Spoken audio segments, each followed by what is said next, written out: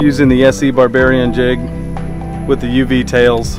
It's really simple for the tarpon. We had some fish breaking on the surface. We had the moonlight. We could see a school greyhounding moving ahead of us. We talked about leading the school.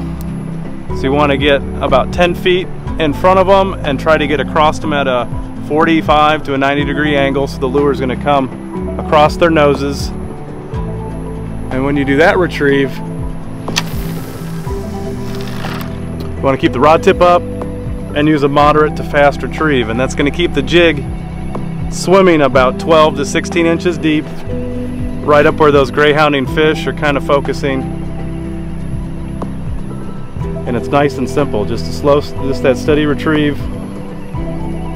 Front end of the bait is staying rigid and the tail is just kicking like that.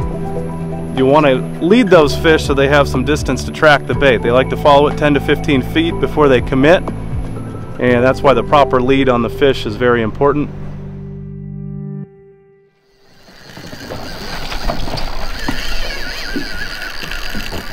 Found a group of fish breaking on the surface. Gave them a nice rolling in the moonlight. Gave them a nice lead.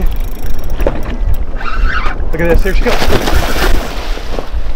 Beautiful fish.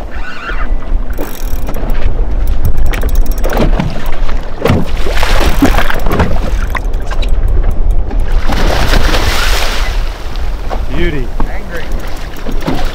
Another 100-pound.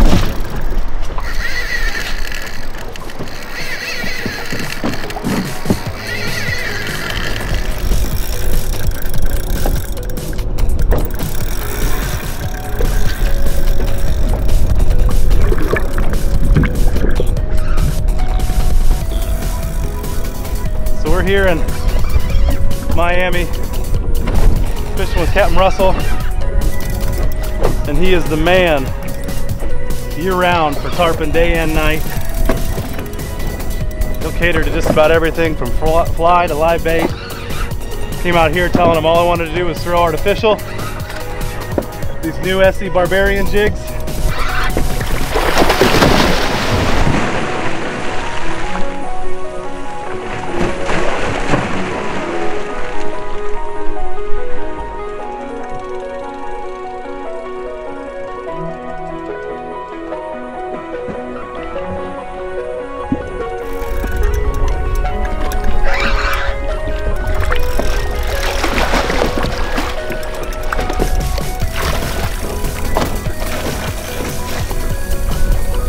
See those Barbarian jigs, this hook and hold.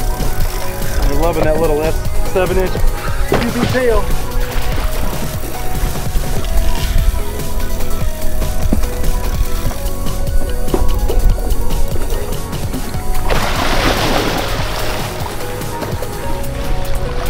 There you go, right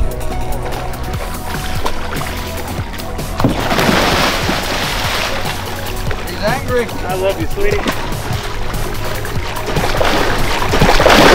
There she goes.